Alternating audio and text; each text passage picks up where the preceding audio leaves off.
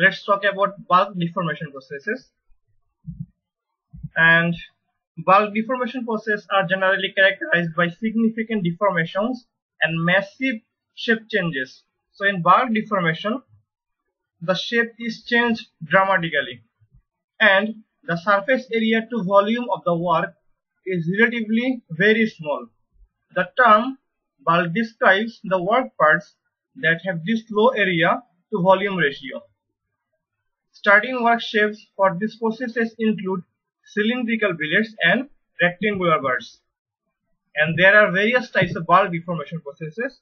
And the first one is rolling process. So what is rolling process? Rolling process is a compressive deformation process in which the thickness of a slab or plate is reduced by two opposing cylindrical tools called rolls. The rolls rotate so as to draw the work into the gap between them and squeeze it. And there is a diagram. So there is the upper roll and there is a lower roll. So this roll is rotating in anti-clockwise direction and this roll is rotating in clockwise direction. This is the work part. So because of the rolling of these two birds, this work part is moving in this direction and the volume is squeezing very sharply. And second one is forging. So what is forging? In forging, a workpiece is compressed between two opposing dies so that the die shapes are imparted to the work. Forging is traditionally a hot working process, but many types of forging are performed in cold. So there is a forging process.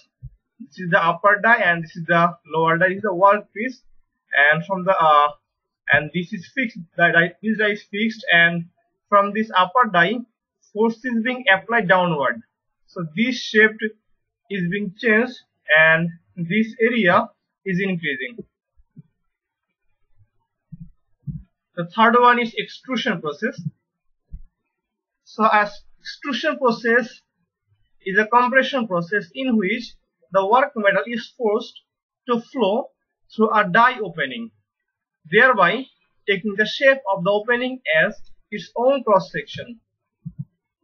And there is a figure. This is the die and this is the work part, and there is a ram, and this ram is pushing force. This ram is pushing force in this direction, and the work part is coming in this direction, and the work part is becoming thinner.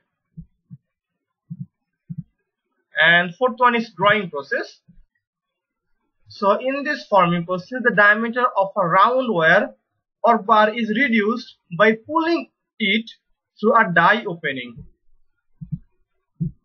And this is the process, drawing process, and this is the die. This is our work part, and we are just applying force. We are pulling this object. We are just pulling this object in this direction, and this area is becoming thinner. And thank you for being with me.